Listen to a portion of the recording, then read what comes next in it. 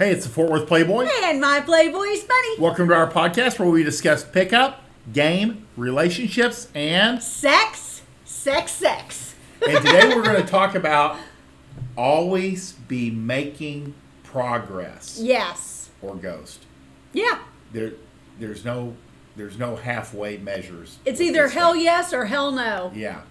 And the idea came to me because these are things that we know, and we kind of share the idea of always be making progress here and there. Yeah. But the reason was a girl had written in, not to us but to another source, that she was doing online dating, but it bothered her that guys were always trying to get her off the app and get her phone number. Yeah. And then go to her, because 2 or 3 or 4 texts in, they'd want to get her off that, which is what you do. It's what you do. What does she think she's there for? And even the respondent was like, well, you're here to move forward, not to just stay on the app and talk to people, because that's a chat service.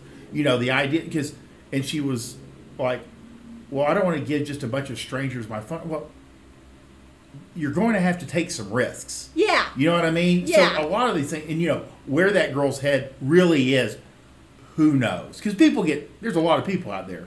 People get crazy ideas about how this works. Well, she's either just on there for the sake of the attention that she gets from, or the validation she gets from being swiped positively on. Yeah. Or she watches way too much crime television and is like thinking that some serial killer or something. It's like, just block them from your phone if they give you the creeps. All of it's crazy. That's but again, ridiculous. You deal with it a lot, and you're going to deal with it at almost every level of dating. Right. You know? So the thing is, and what she doesn't understand, what guys will reach out, and we talk about this when we start going, you know, guys will reach out to us, and they'll be like, you know, I'm on my 3rd or 4th date, you know, do I keep moving? And we're like, well, is the sex moving forward? Are you moving towards sex? Yeah. So let's talk about always be progressing. Yeah. And it starts teaching you not to allow girls to waste your time. Yeah. But you need practice. You know what I mean? You need practice. Don't just ghost at the slightest provocation. But always be making progress. If you've got a girl on the app and she won't get off the app and move to phone, dump her. Yeah. If she's on the phone, she's just wasting your time. If she's on the phone and won't move to a meetup, dump her. Cut her off. Wasting your time. Do not become chat buddies. I mean, you should know within a couple exchanges, you know, and you need to, and girls that are out there to meet men will meet men. Yeah. They will go, okay, I'll meet up with you for a drink. Yeah. You know, you'll know within 3 or 4 exchanges if you go, hey, you know, how about Thursday night? I'll meet you at the bar, blah, blah, blah. You know, and she goes, okay. Yeah. Or she'll say, no, but I'm available next Thursday. Right. You take that. I can't Tuesday, but I could on Thursday or but whatever. Don't let these girls string you along where they go, well, I got to wash my hamster, or, you know. And if you deal with moms, you do have to give some leeway. And they'll tell you. They'll say, hey, I don't have a sitter. And sometimes because girls are dumb, you have to go, well, do you think you know when you'll have a sitter? Right. They'll say, hey, Thursday. You know, I mean, so you just have to like kind of, if they don't always like make a suggestion, sometimes you kind of have to prompt them because they're girls. And they're not going to take the initiative for anything. Right, right. But you kind of have to learn, and you'll learn through experience how to kind of calibrate it, whether they're interested or not. Yeah. You know. I will say, though, I mean, you're saying 3 or 4 exchanges. That's pretty quick. That's quick. Yes. So I want to make sure that it's very clear that he's talking 3 or 4 exchanges. Once you've really streamlined your process. Once you're more like at a late beginner, early intermediate stage, and are getting really good responses. Yeah. With your messaging, you know, on the apps. So I would say more like a couple of different times of talking. You know, like you can tell in the first conversation if you would like to have a little bit of a second one, because you don't want to string it out and be text buddies even off the front end, but you want enough to kind of pique her interest a little bit. Yeah, but he does have a good point. Yeah, and then you have another conversation maybe the next day or even later that evening or something like that, whatever the case may be. And Bunny has a good point, because this is also when you're newer. Yeah. It can help you kind of like learn which girls are actually interested. Because if a girl's not interested, she won't respond to your second message. True. You know, but you have to have, this is what we say, you know, in the beginning, it's like you take a set when you're in the gym to failure. Yeah. You take each of these girls until they either say, fuck yes, I'll meet up with you, or fuck no, or fuck you. You know, exactly. I mean, so that way you get repetitions of, and then over time you kind of start getting the nuances. It's a gut instinct. It is. It's from experience that you'll start saying, and I'm talking like 4 months, 6 months, you know. Sure. And that's where you start fewer messages and you get right into like, hey, you want to meet up on the bus, you know. Right. Why don't you meet me here at this time, this night, whatever. And it seems like the universe works with you.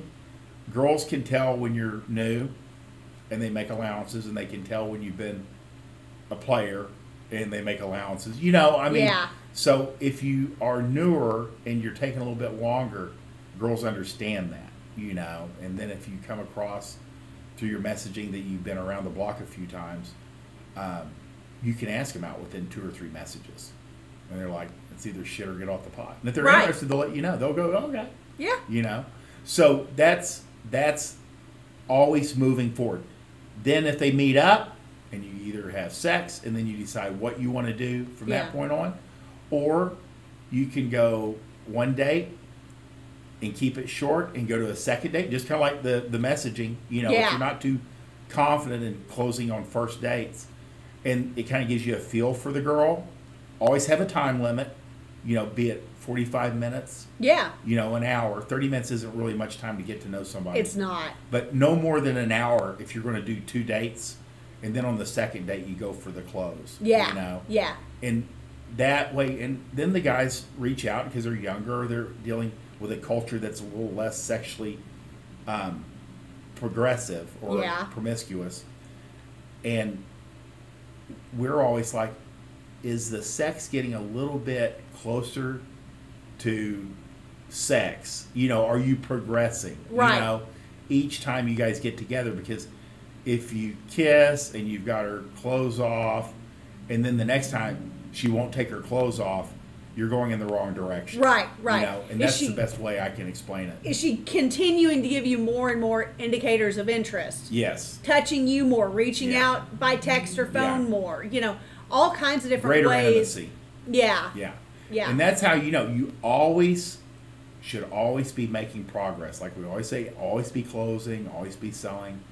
With your dating continuum, you should always be making progress, moving forward. Yeah. And when you don't, I mean, you give yourself time to get good at this stuff. Right. It takes exposure and time. But you will get a gut instinct to when it's time to ghost or to just pull out, you know, because girls will waste your time willingly, you know, because they don't know any better. But on the front end, when guys are in the learning mode, I want to be real clear again.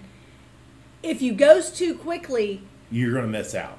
A lot of times it's because of your own lack of self-confidence and feeling like they're taking advantage of you and things like that. So truly, if you feel like you're still getting your feet under you here, go until failure. Yeah. Go until you know she throws the equivalent of the drink in your face, or you know fucks you, because that way you know what things are working and what things are not.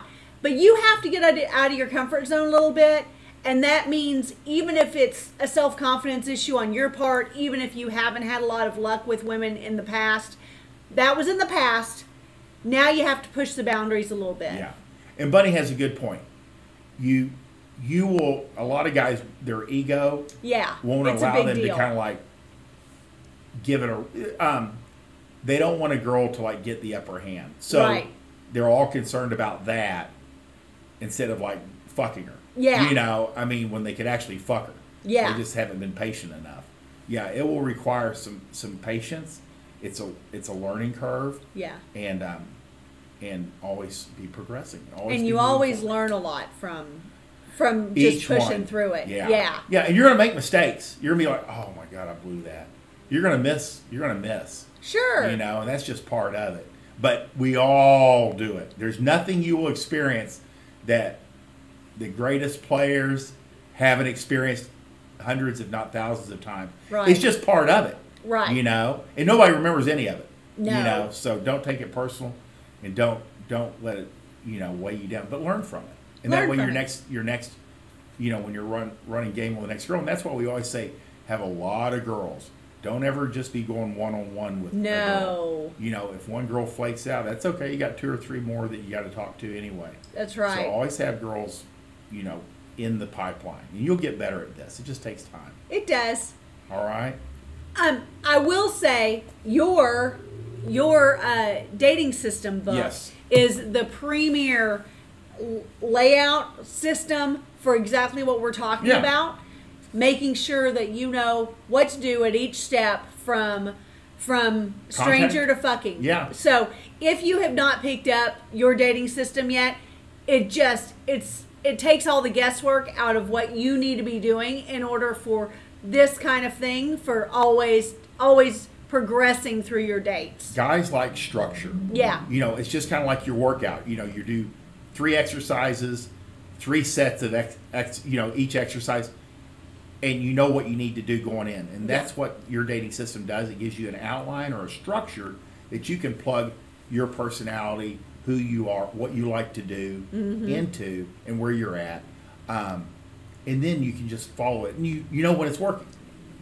Guys have been closing left and right because of this program. And we want you to have that same good fortune. Yeah. Less guesswork, more sex.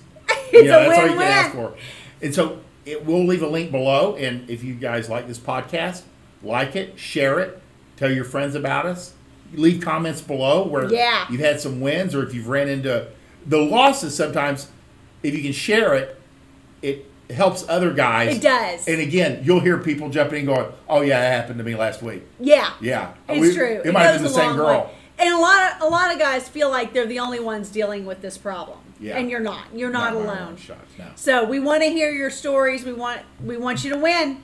Bye.